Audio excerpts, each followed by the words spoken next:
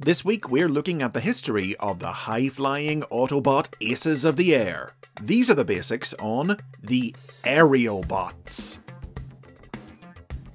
The toys that would become the original AERIALBOTS were designed for the Japanese toy line Diaclone. However, Diaclone wound up being cancelled before the figures could be released, and they instead became part of the Transformers toy line, hitting shelves in 1986. The AERIALBOTS were the first Autobot combiner team, 5 jet robots able to merge into one giant super robot. The group was made up of the reckless, fun-loving F-15 Eagle Air Raid, reconnaissance specialist Fireflight, and F-4 Phantom II, whose tendency to daydream made him a dangerously distracted flyer. F-16A Fighting Falcon Skydive, the team strategist who preferred reading about aerial warfare to taking part in it. Slingshot, a Sea Harrier unpopular with his teammates due to his constant bragging, which was his way of covering up his own insecurities. And Silverbolt, a brave, determined Concorde who suffered from a crippling fear of heights, who was appointed team leader by Optimus Prime in the hope that the responsibility would help him overcome his phobia. The 5 combined to form Superion, a single-minded warrior dedicated to the destruction of the Decepticons above all else. Silverbolt formed Superion's torso, while the smaller AERIALBOTS became his limbs, each able to become either an arm or a leg, all totally interchangeable, able even to be mixed and matched with the other combiner teams designed the same way, including their Decepticon rivals, the Stunticons.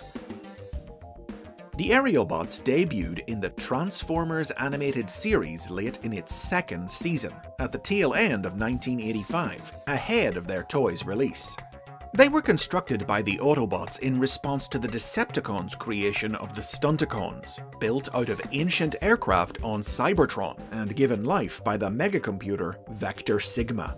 The arrogant Slingshot believed that Earth and the Autobots weren't worth fighting for, but Silverbolt was able to get him and the others to look beyond their own interests and take the Stunticons down. Still, the AERIALBOTS weren't fully convinced of the rightness of the Autobot cause, until they found themselves sent back in time to the dawn of the war, where they experienced Megatron's evil firsthand when they helped save the life of the young Optimus Prime. After returning to the present, the team went on to appear throughout the remainder of the series, with the continued availability of their toys in 1987 ensuring that they stuck around right up to its final episode. They and the other combiners also enjoyed a major marketing push in Japan, where they starred in several pieces of exclusive media, including the direct-to-video special Scramble City and the sequel series The Headmasters. In the Marvel comic book, the AERIALBOTS were built on Earth, with supplementary stories exclusive to the United Kingdom's version of the series, explaining that the Autobots had been inspired to create them based on a vision of the future from The Matrix. The team first saw action defending Hoover Dam against the Decepticons, though the mission nearly ended in disaster when Superion's single-mindedness endangered human life. They went on to clash with the Stunticons, human anti-robot militia Rat, and even G.I. Joe, but eventually, the discontinuation of their toys in 1988 saw them phased out of the comic, the first of many victims taken offline by a cosmically powered Starscream. However, in 1990, their toys were re-released in Europe and Australasia as part of the Classics range, which led to the characters being brought back online to feature in a new run of stories in the UK comic, in which they served as members of the Autobot Earth Force unit. The toys were re-released again in 1993 in the Transformers Generation 2 toy line, now sporting new colour schemes and advertised with an unforgettable commercial rap. The AERIALBOTS are taking their shots. Some are both plastic Combaticons. They can all change and be rearranged to form a super robot Superion. This release saw the team make a handful of appearances in Marvel's Generation 2 comic book, with Skydive in particular getting a starring role fighting alongside Fortress Maximus to stop Megatron from stealing the Autobot spacecraft, the Ark.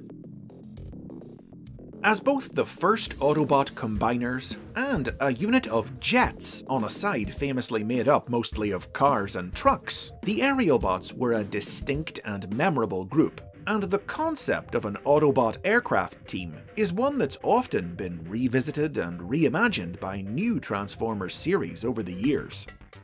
2004's Transformers Energon, for instance, featured the Air Team, made up of stealth plane Stormjet, A-10 Thunderbolts, Sky Shadow and Terradive, and tactical fighters Treadshot and Windrazor, who combined in the same interchangeable style as the original AERIALBOTS to form Superion Maximus.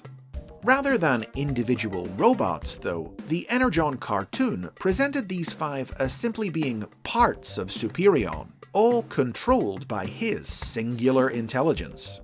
Superion Maximus was one of 4 combiners from Cybertron's ancient past, who long ago entered stasis together to stand guard over a subterranean reservoir of Super Energon. Though awakened in the present day by Megatron, unlike the other Guardians, Superion Maximus refused to follow the Decepticon leader, and joined up with the Autobots to thwart the villain's ambitions. In 2009, the Energon toys were recolored to create a new version of the AERIALBOTS for the live-action movie universe, released as part of the Revenge of the Fallen toy line. This incarnation of the team shared the names and personalities of the original AERIALBOTS, with one exception. Hasbro had lost the trademark on the name Slingshot in the intervening years, and so replaced him with a new character, the small but fierce AirRazor. The AERIALBOTS also featured in the movie series tie-in video games, which expanded their ranks beyond a small 5-man combiner team and turned them into an endless army of mass-produced Autobot flyers, who served as generic enemies in the game's Decepticon levels. This idea carried over into 2010's War for Cybertron video game, which presented the AERIALBOTS as the Autobot counterparts of the Decepticons' famous jet legions, the Seekers, and also placed Silverbolt and Air Raid at the player's control for a mission to take down the Decepticon space station, Trypticon. Now, these are just some of the most prominent different takes on the AERIALBOTS. Various other interpretations of the team and its members have appeared in other toy lines over the years, and the original AERIALBOTS have continued to appear in comics and games. In the early 2000s, the team enjoyed a particularly significant role in Dreamwave Productions' first comic book miniseries, sacrificing their lives to save San Francisco from a nuclear strike. At times, individual members of the team have received standalone, non-combining toys, reimagining them with new aircraft forms. And their names have also often been reused, given to new characters with flying alternate modes, unconnected to the originals. The full original AERIALBOT lineup returned to prominence in 2015's Combiner Wars toy line, with brand new, faithfully updated toys that were able to combine in their original interchangeable style. By this point though, Hasbro had also lost the trademark on Fireflight's name as well as Slingshot's, so the pair had to be renamed Firefly and Quickslinger respectively. Additionally, 2 new members were added to the group. Alpha Bravo, a helicopter out to prove his worth to his new teammates, who could take the place of any of Superion's limbs, and the original Autobot flyer, A-10 Thunderbolt Powerglide, who transformed into a gun Superion could wield. A special box set of the figures was even released in Generation 2 colors. The release of the Combiner Wars toys was supplemented by a story arc in IDW Publishing's comic books. The AERIALBOTS had been introduced into IDW's universe only a few years earlier, initially consisting of the classic 5 members plus a 6th named Barrel Roll, based on a Minicon figure released in 2010, who was only around for 3 pages before dying in an explosion. The surviving AERIALBOTS later gained the power to merge into Superion when they were captured and experimented on by Megatron as a test of his new and improved combining technology.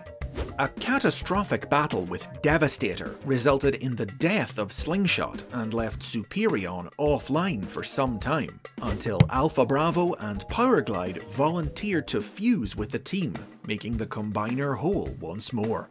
The restored AERIALBOTS went on to help save Cybertron's colonies from the rampages of Menasor and Devastator, and foiled Galvatron's plans to conquer Earth.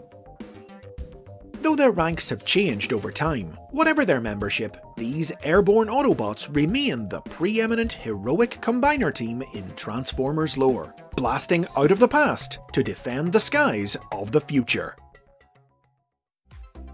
And those are the basics on the AERIALBOTS. Tell me in the comments which is your favourite team member or incarnation of the group. Don't forget to like and subscribe for more videos about Transformers history and lore like this, and if you support the show on Patreon, you can get early access to new episodes.